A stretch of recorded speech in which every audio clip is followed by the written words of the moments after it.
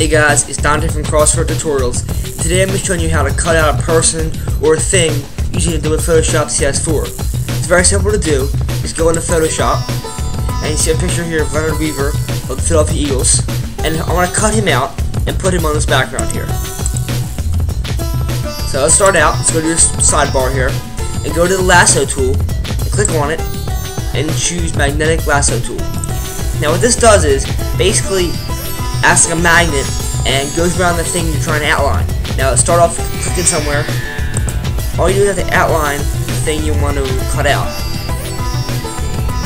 Now along the way, I would click so it makes a point for it to continue. Now if you mess up, you hit delete on your keyboard and it backs up. You back up and do it again. Now I'm going to fast forward this up so you don't have to watch this whole thing.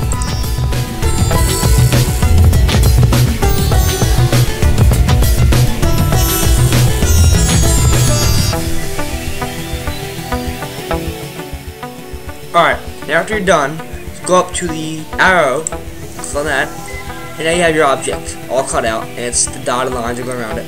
Just click on it and drag it out, and onto the picture you want to put it on. Drag down, go. Alright, as you can see, he's way too big for this picture. It doesn't look real. So, on your keyboard, press Control and T. This box will pop up. Then hold Shift. And just drag down. There we go. It's better. Back to the arrow tool. Apply. There we go. Because he has no feet, the picture, I'm going to put his legs down like that.